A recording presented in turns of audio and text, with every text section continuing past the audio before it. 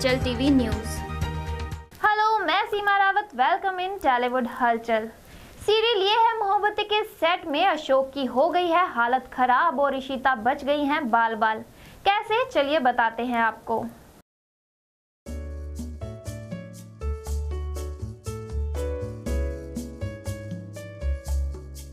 Serial ये है मोहब्बतें में हुआ ये कि शगुन का सच पता चल जाता है अशोक को, और इस बात को बताने अशोक पूरा भल्ला परिवार को लेकर पहुंच गए एसीपी के घर और कहने लगे रमन को कि इशिता सबसे झूठ बोल रही है और शगुन जिंदा है।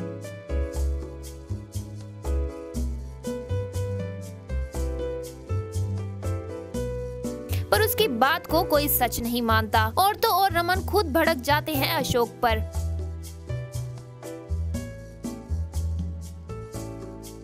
अब ये तो बात सच है कि शगुन जिंदा है और इशिता झूठ बोल रही है।